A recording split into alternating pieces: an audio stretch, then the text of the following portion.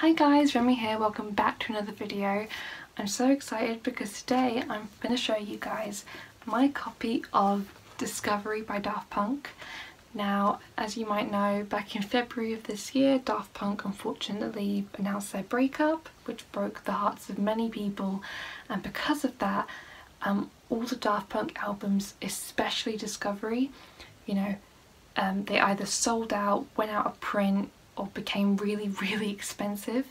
And whilst I think that Random Access Memories, Homework and Human After All plus the live albums have become like cheaper and a bit more available, Discovery, which is that album from 2001, is still quite hard to get because no shops are selling them, no record shops or websites are selling them. It's just, people on Discogs or eBay or stuff like that are selling their copies for like really high prices.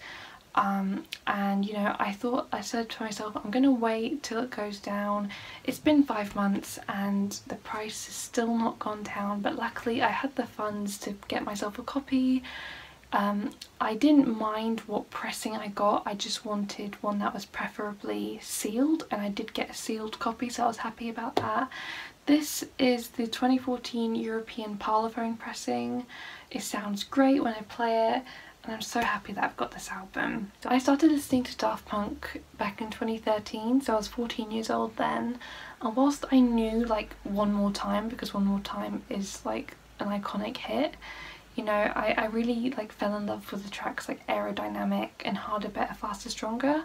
And whilst at that time I hadn't listened to the entire album, it was me definitely getting into like a different type of music.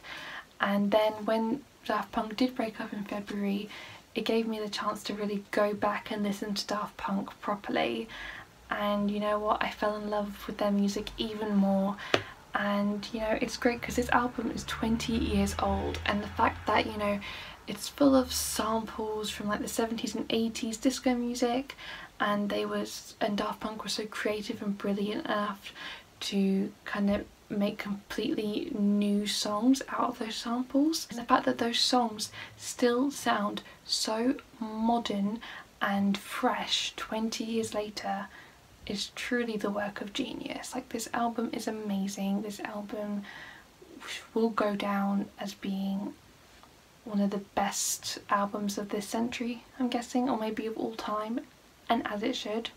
Even like the film that goes alongside the album is fantastic. There's just so much went into this, and it is just purely a work of art. I'm normally a classic rock kind of person, but this is just phenomenal. My favourite tracks, apart from Aerodynamic and Harder, Better, Faster, Stronger, it's definitely Voyager. Like the chords, the synths, I feel like I'm floating when I hear it. It's just so it just makes me want to float and drift into space, and I just feel like I'm up in the clouds when I hear that song. And obviously when the beat kicks in, you just want to dance like the night away. It's just such a great song, and I wish it was talked about a bit more. Digital Love, I know Digital Love is a really well loved track by fans. It's like a fan favourite. The guitar hook is just so infectious. It's just so good.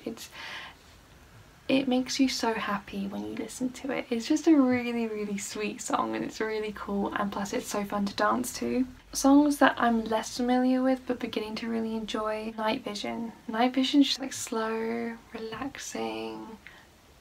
It's very nice and calming, and it's nice to listen to. I think it's a nice break from the craziness of crescendos, which again is a really fun track. I just love it.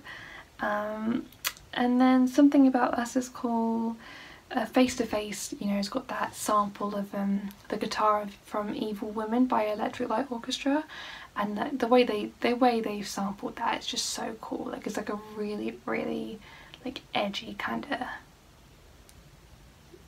element, I guess. It's just a really cool part of the track, and I love that.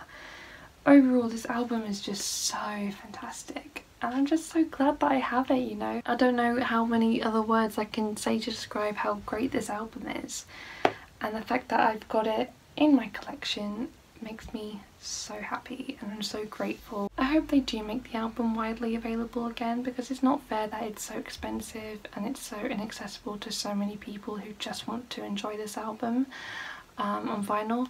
And also, like, this album's been repressed so many times, so I think it should be repressed again, you know, just so that more people can have the chance to have it. But I'm sure it will. I know it takes a long time for albums to get repressed, but it'd be nice, because I think more and more people should have this in their collection, and especially with more and more people getting into vinyl, it definitely should become more available again. But yeah.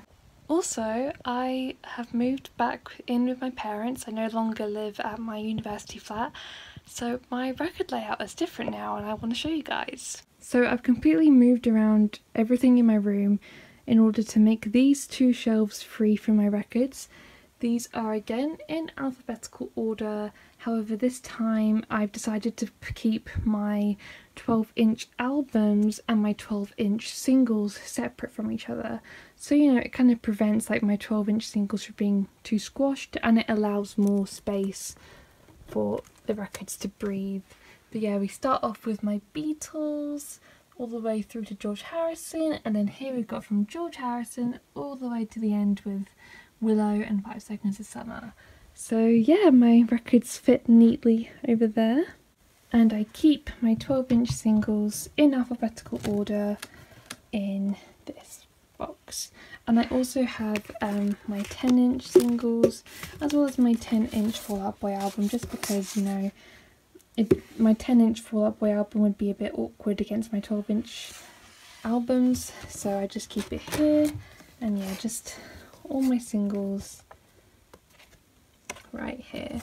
We have my 7 inches still in their little shoebox. Yeah, I haven't really changed anything about that. Please check me out on Instagram at Records with Rem. If you like this video, please subscribe, and I'll see you guys in another video. Bye guys!